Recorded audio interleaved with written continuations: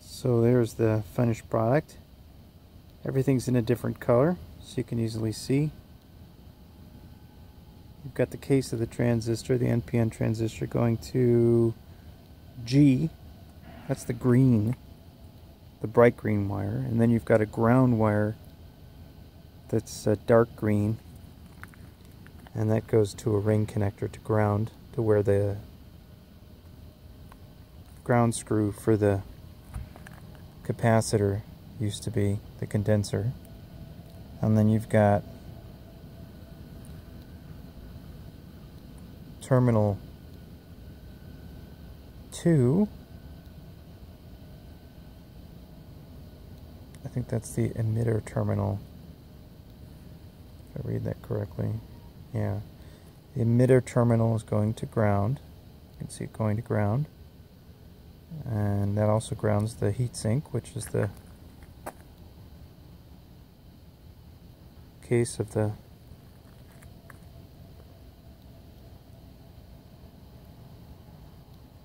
thing there. So anyway, that's pretty much the finished product, more or less, how that works. That's grounded. Yeah, I think I covered all the bases. Couldn't cover many more bases than that. You've got, let's see, a red battery positive. That goes to the coil positive wire. That's how you pick up your battery positive. That goes to B and to W. Then there's a small resistor, a 4.7 kilo ohm resistor that's going. I soldered it directly to the terminal along the edge of it so the clip could still slide over it. And there it goes around and connects to the 1B terminal of the NPN power transistor. And what else? Some staples to hold things together, some wire staples that didn't necessarily go in. And then there's the that white wire coming off of B that goes to the, basically it's the trigger wire on the points. So that trigger wire goes to the transistor, and the transistor is grounded, and the transistor has a connection to G. I don't understand how it works. I don't remember my electronics, but there's the coil wire C on there. I think you can see it says C. It goes to the coil. I've got it labeled there, coil negative. I don't know if you can see, it's kind of glary because of the light. Let's go over here.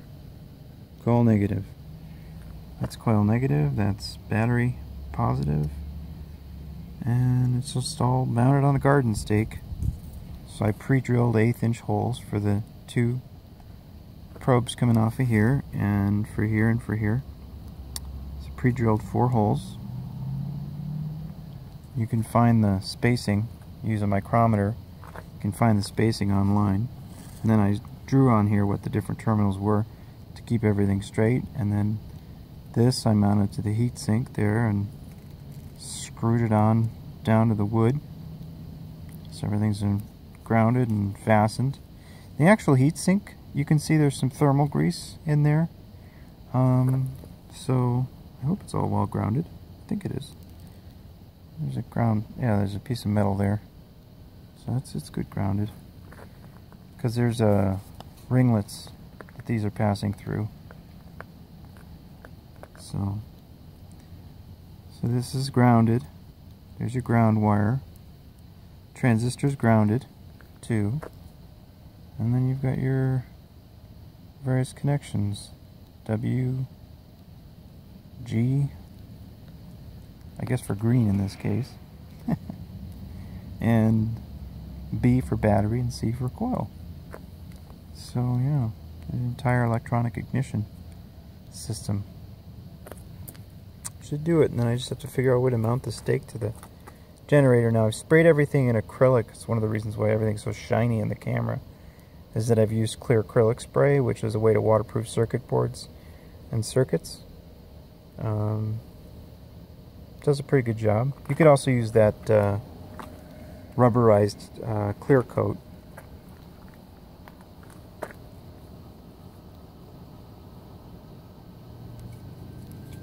Yeah. That's it.